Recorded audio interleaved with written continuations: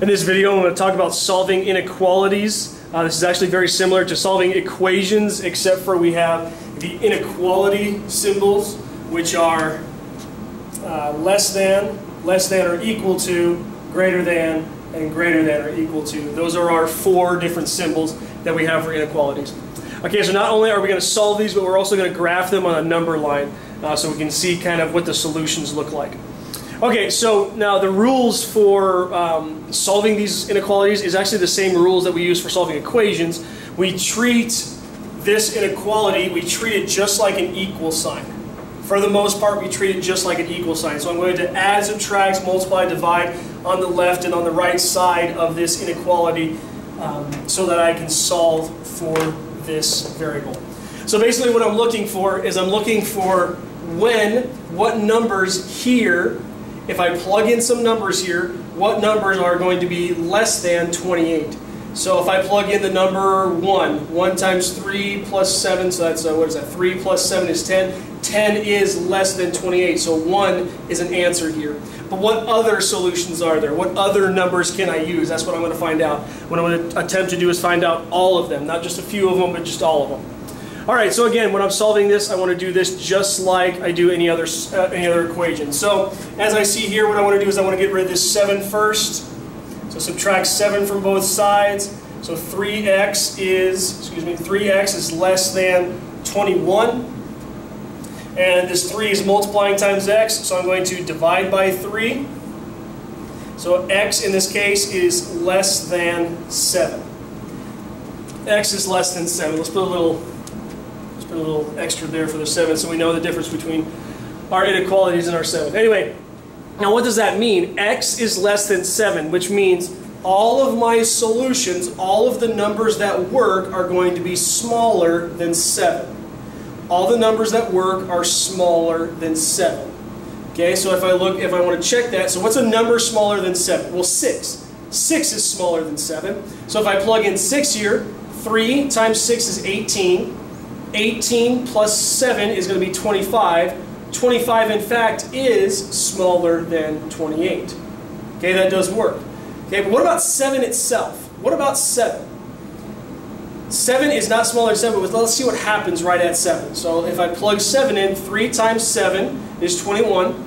21 plus 7 is going to be 28. 28 is not smaller than 28. So that actually doesn't work. So 7 doesn't work in this case. But anything smaller than that, 6, 5, 4, 3, 2, 1, anything smaller than that works. Okay, so let's actually look at this. Let's actually graph this. I'm going to make myself a number line.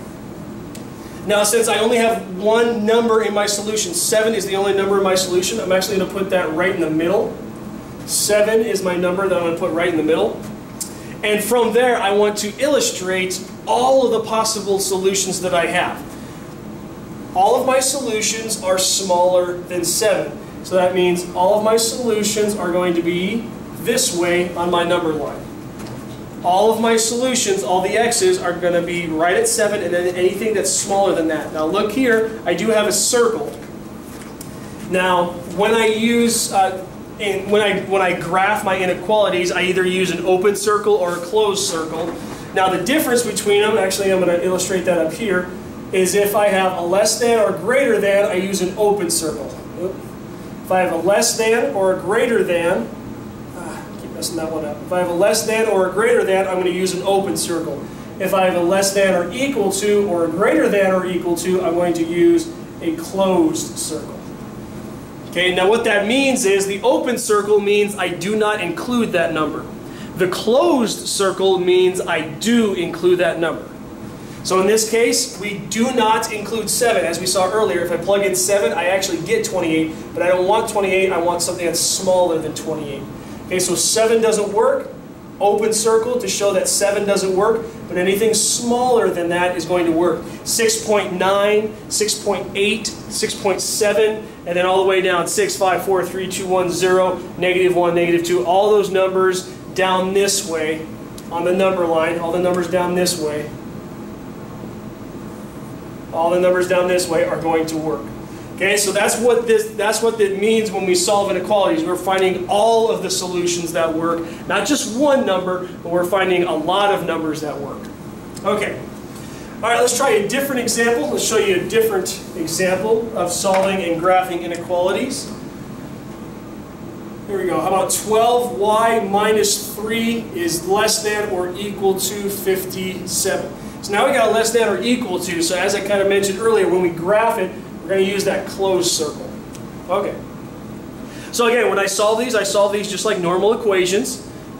All right, what I'm going to do is I'm going to add 3 to both sides, so 12y is less than or equal to 60. And now I'm going to divide by 12. I'm knocking stuff over here. I'm going to divide by 12, which means y is less than or equal to 5. Y is less than or equal to 5. So what does that mean? All the solutions that I want, all the solutions that work here are going to be less than or equal to 5.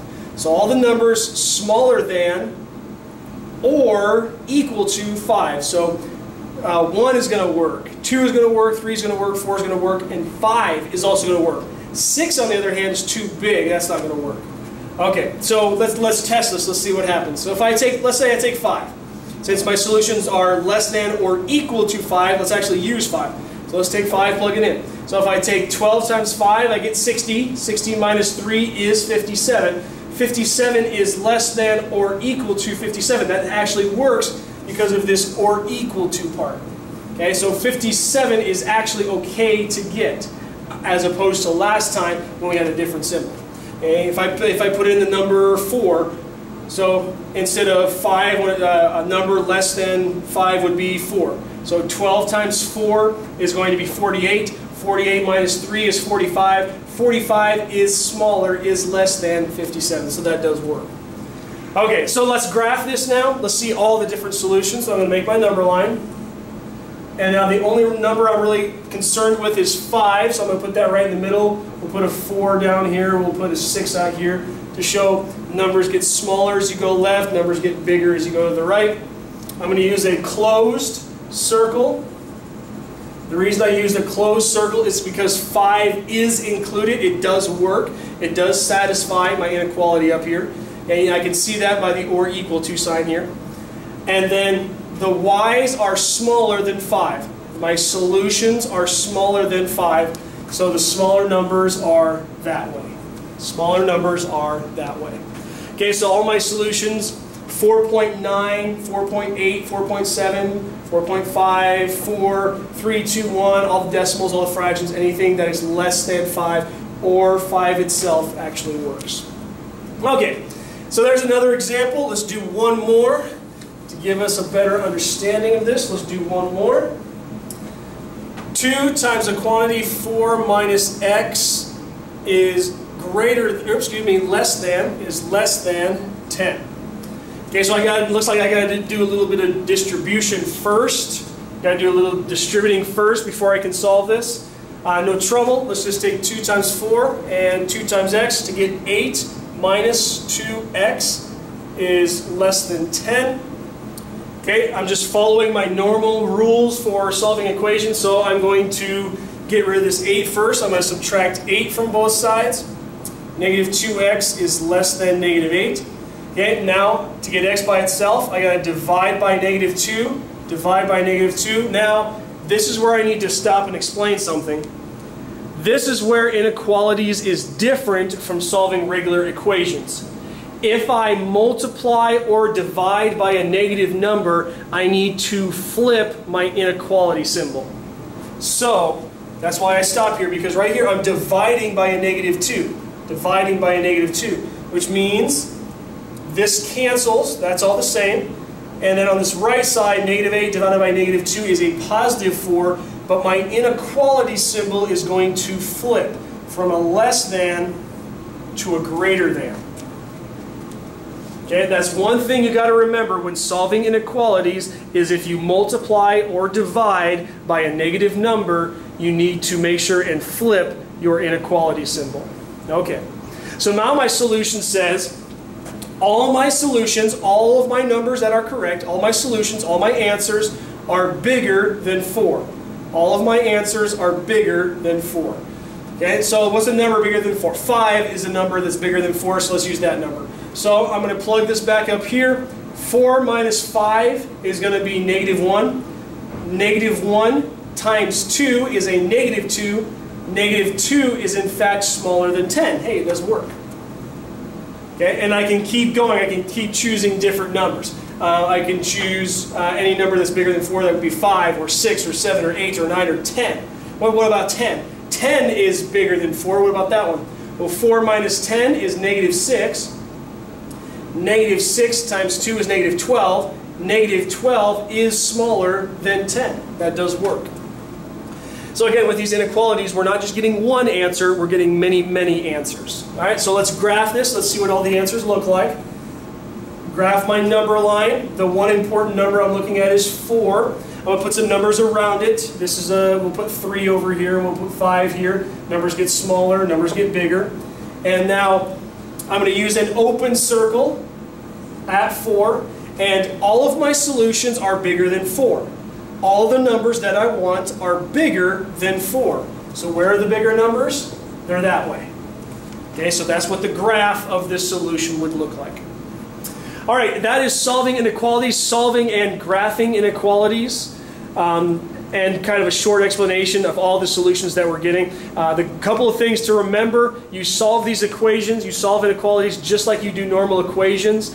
The couple of things you got to remember is if you multiply or divide by a negative number, you must flip your inequality symbol. That's one thing you need to remember. Also, when you are graphing your inequalities, make sure you use the right circle. You use an open circle with less than or greater than, and you use a closed circle with less than or equal to and greater than or equal to. Just a couple of things to remember.